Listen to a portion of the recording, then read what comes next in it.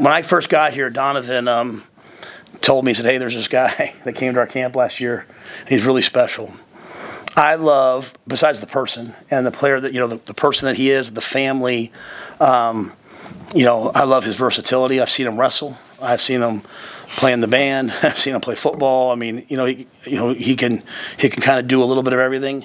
But I love his hat speed. When you're looking for there's a lot of big offensive linemen. There's not many that are as explosive and athletic as Grant is. And so I've really enjoyed my relationship with him and his family. Very, again, it's about an hour 15, an hour 20 from his house to here.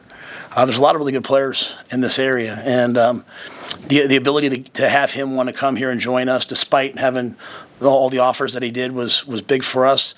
Again, we want to grow the offensive line sort of the same way. We like to grow it the hard way, through recruiting, through development. He has a lot of talent that, if developed properly, we think can be an excellent player.